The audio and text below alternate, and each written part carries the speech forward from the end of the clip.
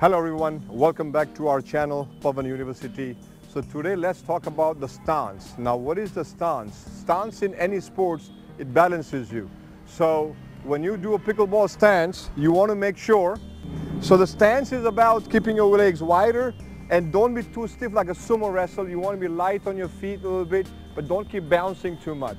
So we're going to talk about stancing again. So we do about dink shot, nice and easy. Again, you don't want to move too much. You can just stay square-footed. If the ball goes to your backhand side, so you can lean a little bit to your left and keep that, or lean a little bit to your right, keep that. You don't want to move too much. You can just stay right here.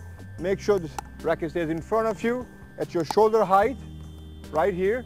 So you can drop it down there. It is always better to keep your racket to your shoulder height. Your left hand stays up with it, okay? That's the stance number one. Don't turn sideways too much to hit a dink shot, because when you turn sideways,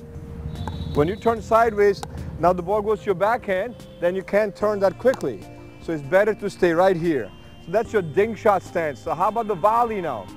In the volley, you want to make sure, again, your left hand and your right hand stays up here. Now, why is that? So the stance is about keeping your legs wider and don't be too stiff like a sumo wrestle. You want to be light on your feet a little bit, but don't keep bouncing too much.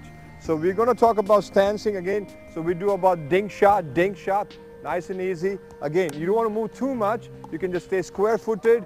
If the ball goes to your backhand side, so you can lean a little bit to your left and keep that, or lean a little bit to your right, keep that. You don't want to move too much. You can just stay right here.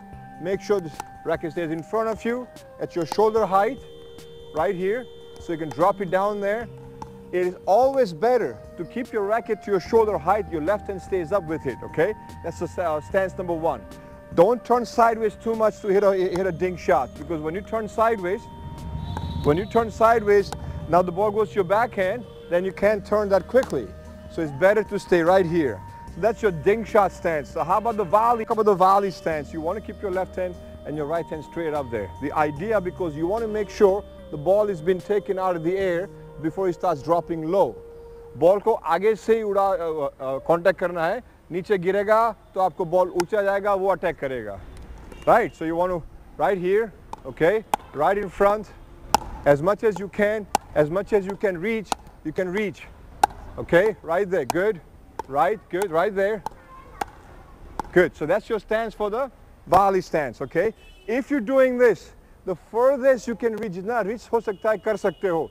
अगर आगे ball drop करेगा तो उसको drop करने दो. You can enter the kitchen and make that shot. Ready? Here we go. Okay, you can enter the kitchen. You get back in a position right away. Okay, enter the kitchen if you want to. Then you can give me volley again. Volley, right? Again, you're right there. And then once in a while, pinto on the kitchen map jirano. Then you can come again right there. Always want to be ready. Right up there, right there, right there. Now, we as the tennis players, we always make a volley like a punch volley. In a pickleball, when you have this stance, okay, you have this kind of swinging, kind of top spin volley. You want to take the ball high and you roll your wrist a little bit. If the ball is low, you roll, good get, right. So that's the stance. You want to make sure you stay loose and limber, kind of don't get too stiff on it. So that's my tip. If you like the video, please subscribe to our channel and share the video and hit the like button. Hit the bell notification so you get notified when I upload a new video. Once again, I appreciate your kind help.